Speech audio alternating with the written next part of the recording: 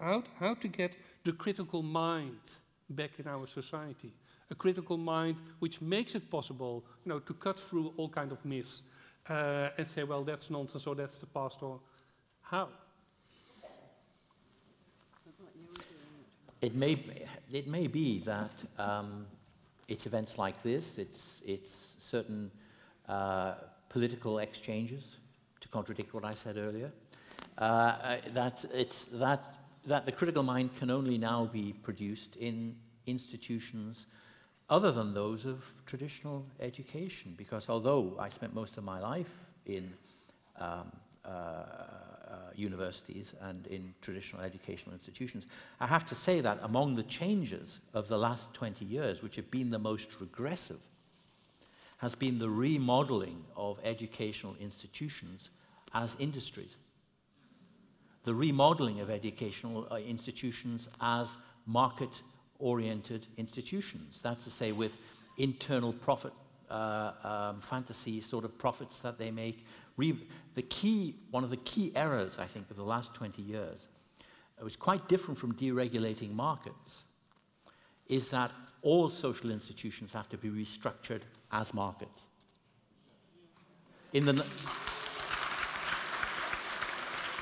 that means an incredible hollowing out of ethos. I was lucky enough to go to a traditional institution in which that had not yet happened. A traditional grammar school in Britain followed by a traditional Oxford College, not from a background where my family could afford that. But even if issues of access, which have gotten worse with the increasing inequality of recent times, were resolved, what you would go to, all these institutions have been to some extent deformed. Not to say that there were no problems, there were all kinds of problems, they were opaque, there were various difficulties of many, many kinds. One needn't have any nostalgic view of them. But the key element which is lost, and the key is the idea of institutions with their own ethos and with having a non-market ethos. And that, I think, in education would include, as a critical element, the inculcation of skeptical thinking, the inculcation of a disciplined sort of thinking in which the fact that you want something or hope for it is not by itself a reason for thinking that it will and can happen. And that's a hard discipline which needs to be taught. But at the moment, I'm afraid, I'm not too confident that within the institutions that we have, which are organized, if not around status, then around market notions, that they will or can provide it. Can you say something about the British press in that respect? Sorry? Could you say something about the British press? Which aspect? I mean, there's so many proliferating evils, as it were, connected with it. But one can say something good about the British press, in this respect, which is that, let me take an example, not so well known as the more recent scandals. There was a recent case of a serviceman who'd been damaged in Afghanistan, I think. Rory might know about it, who went to prison for having a gun which he hadn't discharged, which he hadn't handed in, which he'd forgotten about. And I think that example, that case, probably, if the press had not taken that up, so along with all the other things it does, intruding in people's lives, and they've used criminal techniques of phone hacking and all the rest of it, if that case hadn't been pursued by the press, probably he might have stayed in jail. So I do think, I do think that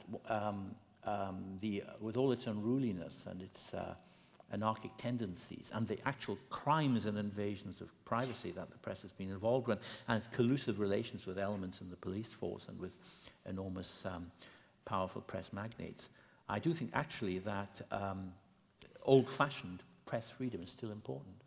Rory? I think the problem is that we have lost a sense of the real, of the local, of the political. I think we exist in a world of extraordinary abstraction. I mean, that's true for our educational system. Yeah.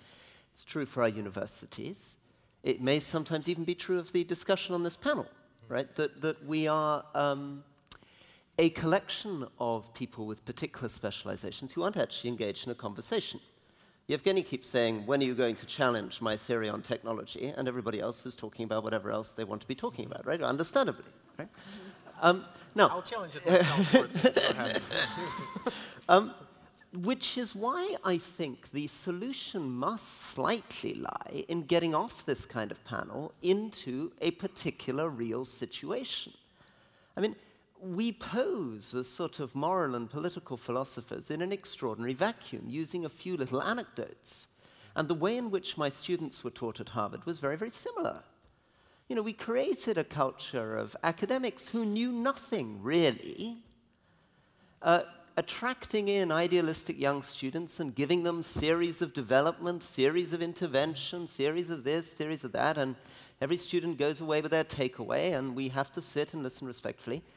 If we were really down in a particular place, dealing with problems that we had to justify, with this affordable housing scheme, with installing this broadband in this village, with working out the road network, a lot of these problems fall apart. The problem, basically, is that you can't have a civilized, educated elite when that elite no longer connects in any way with the real, the local, or the political. Would you like to join BirdLife conservation? Because it's very local and on the ground. It's very ground up. And it has to work with people who live there, because unless the people who live in a place can be convinced that there's something good for them in this, no conservation effort will work.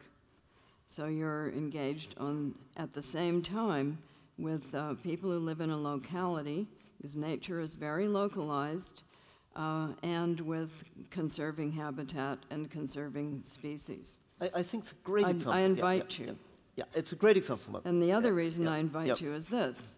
Of the money given to charities in North America, for an example, 97% goes to people things having to do with people.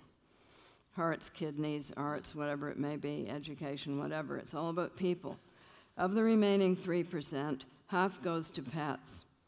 Cats, dogs, parrots, and gerbils.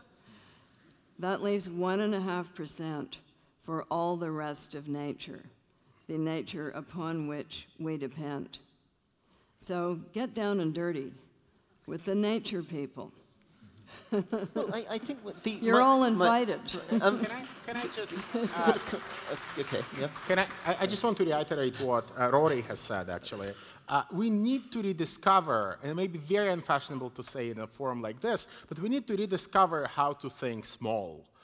There is a tyranny of big ideas out there. Everyone wants to be a big thinker. I mean, look at the success of the TED conference. Everyone wants to think big, and preferably in 18 minutes, as if you could deliver a solution to every single problem of the world in a very short space of time using as abstract of a language as possible.